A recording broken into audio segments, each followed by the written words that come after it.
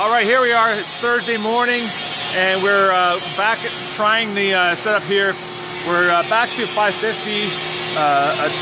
setting per meter, and we are this time though we're using a much larger V die. Still the same. It's 100 meters. This die is only allowed to use 100 meters. We're using 500 tons. Sorry, it's allowed to use 100 tons, but we're using 550, and we're gonna try it out now. Go ahead, Chris.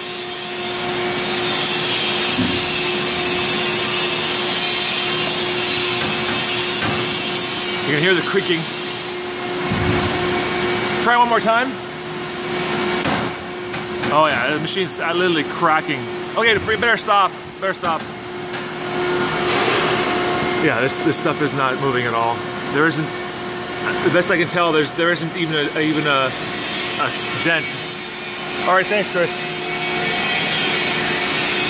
And the worst thing is, if we go back afterwards, if we do the bend one, if it was successful, then we go to do this one.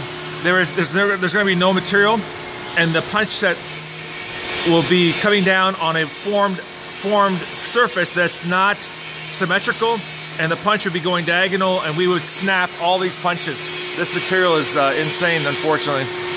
We've never seen anything this hard. This should be bending like butter.